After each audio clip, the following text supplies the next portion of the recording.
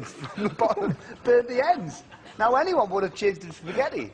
He went on cooking the spaghetti and just cut the black bits off and still served it to somebody. You dirty, dirty presenter.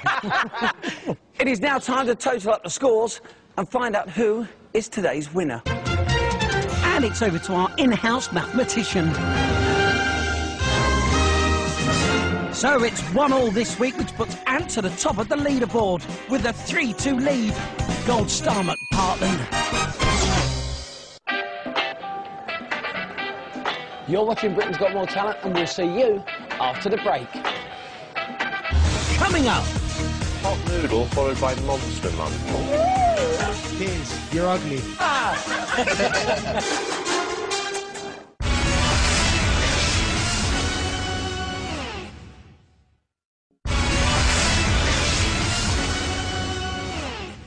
We are in Birmingham, where acts like this think they can win.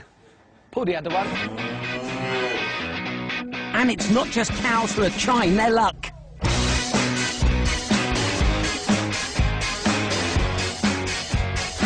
Animal acts, we've been spoiled with gin, haven't we? Do you know what? I almost wish we never had Gin the dog. I know. You know? Because that dog was so incredible. Do you think we'll get another good animal act? All depends on the owner.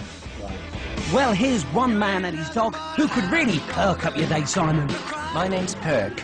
Perk, yeah. Nice to meet you, Perk. Hi. Yes, it was the obvious gag. So tell me about your act. Well, actually, it's Finley.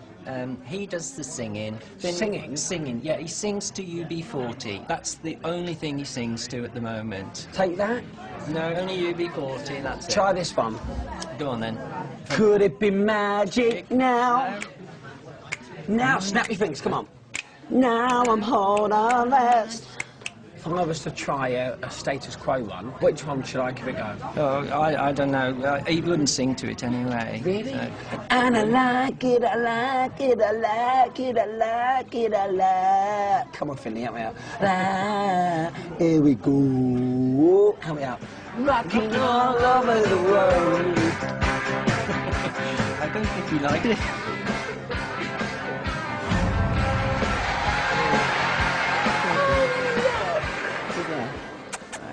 Who are you guys? I'm Perk, and this is Finley, the singing lurcher. He sings to UB40.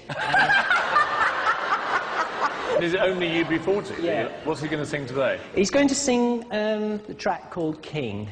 All right, good luck. Okay, thank you. Can you sing? I hope he does. Good boy.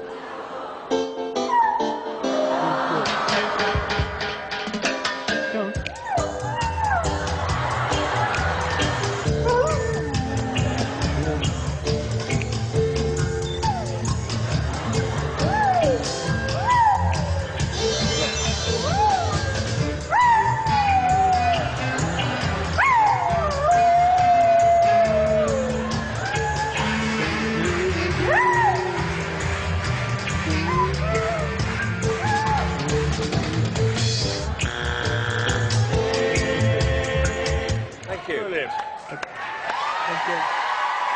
Finley wasn't singing.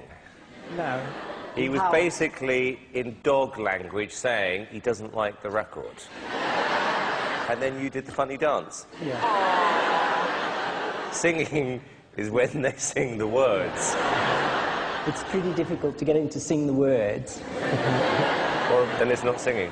He's adorable, and you're dead sweet as well, to be honest. Thank but as an act, it's not great. Anyway, moment of truth. Simon, yes or no? He wasn't singing, so no. It's a no from me, sorry. 3 no's, sorry.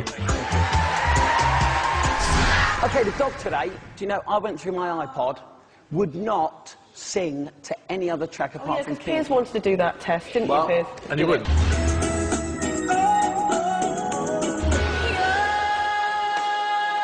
Nothing.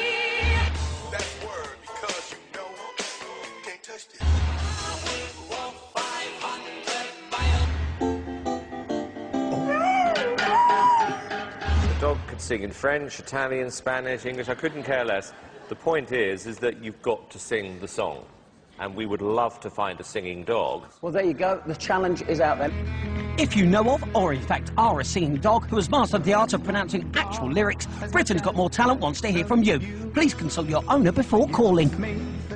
This is Britain's Got More Talent, the show that takes you behind the scenes. Because we're literally behind the scenes.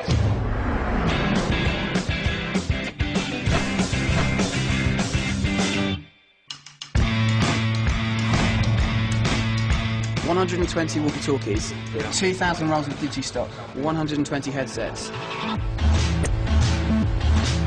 It's an early start, and basically we just have to check absolutely everything, and then check it again, and then check it again.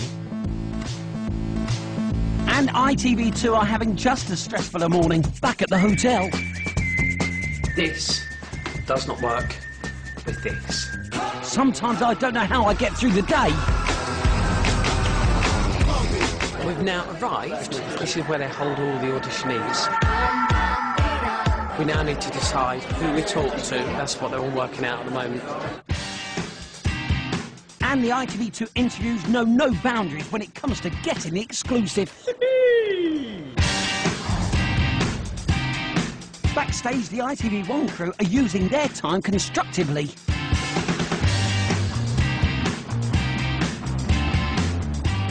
Gives ITV2 a chance to do some links in the audience, so that's what we're going to do now. We haven't heard enough of these.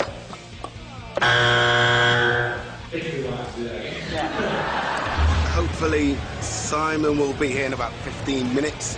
We should have started at 12. Sometimes you have to wait around an awful lot of time.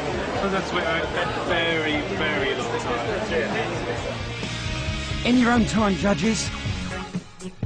3, 2, 1. We got the room. Last start of the day. Drag out. No, I can't forget